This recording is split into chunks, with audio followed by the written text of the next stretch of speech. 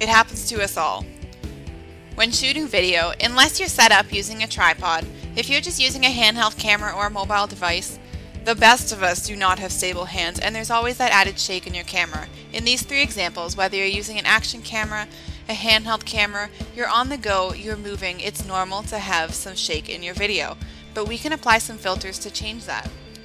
Let's drag our video onto our timeline, go to the Filters menu, and we'll use the drop down to select ProDAD. Once we're here, we'll drag the Mercalli filter onto our clip. You'll see up in the preview menu there's a note saying it needs to be applied before it will work. So we'll click on Options and then Customize. So this is the menu where the magic happens. Just for the purpose of this preview, we're going to use this drop down and select Horizontal Split, so when we're done we can see what the before and after looked like. We'll apply grid lines so we can see what the stability looks like. And here you can choose what camera you like. I generally keep it on universal, and you can change some settings along as you go. So once we hit OK, it's going to begin to analyze our video.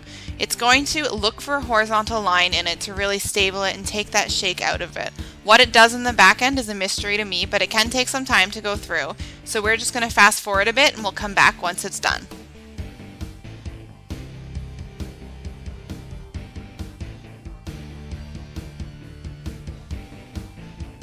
So now that it's done, we can press play and preview what it looks like. So on the left we have what it was before, and you can see the camera moving up and down quite a bit.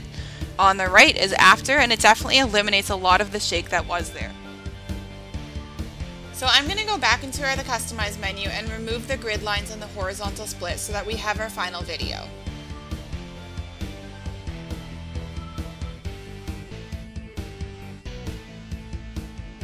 So that's our first clip done, so let's move on to the next. I'm going to drag and drop this concert footage onto the timeline, go to our filter, drag and drop the Mercalli filter onto our clip, and then go to Customize.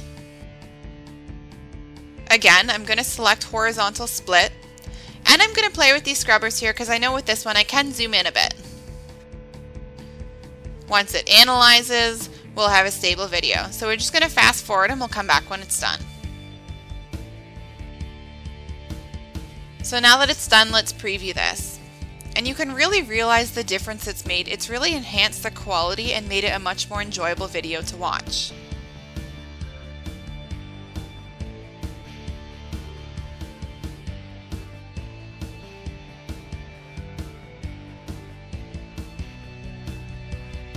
It doesn't matter what your footage is of. If you're shooting video on a handheld camera, on an action camera, or on any camera, it's not always stable, and this filter can really make a difference. So why not give it a try? Add your clips to the timeline and see what a difference it can make to them.